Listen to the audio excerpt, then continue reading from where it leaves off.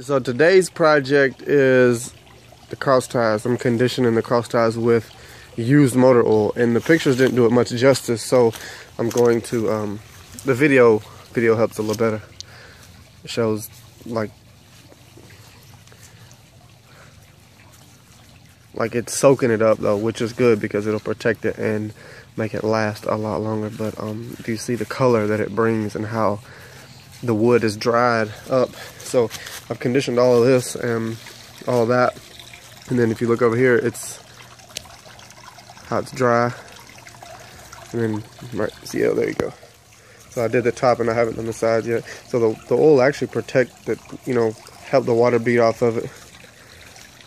I've been meaning to do this for a long time. Somebody said Crisco and then like cooking grease, you know, from like McDonald's, but of course I got to hook up on oil, so I'm just recycling it, and it's doing a great job. So yeah, there you go.